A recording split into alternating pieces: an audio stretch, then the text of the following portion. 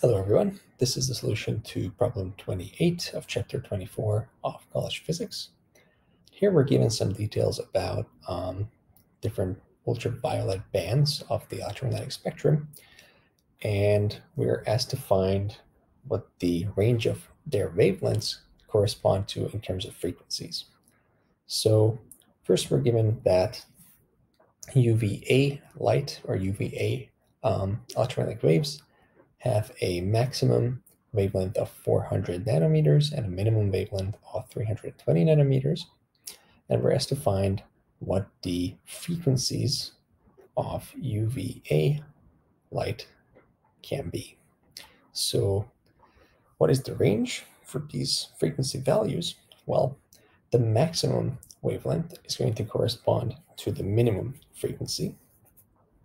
So similarly, the minimum wavelength is going to correspond to the maximum frequency. So given that, we can write the speed of light as lambda times f, because it's an electromagnetic wave. We can rearrange for frequency value. And so f UVA maximum is going to be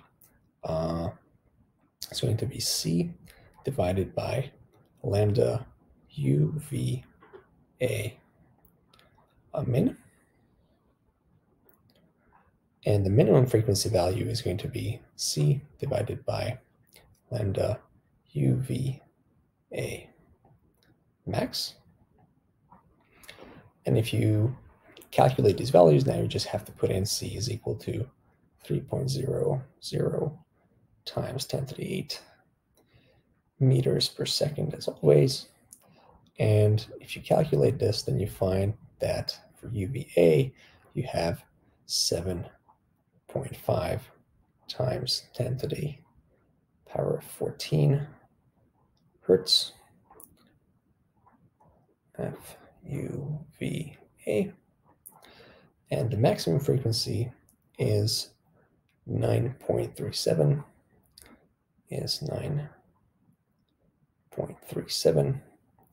times 10 to the 14 hertz. So this is the band of frequencies that correspond to UVA radiation. And now you're asked to do the same for UVB. And again, you just put in the values here, UVB.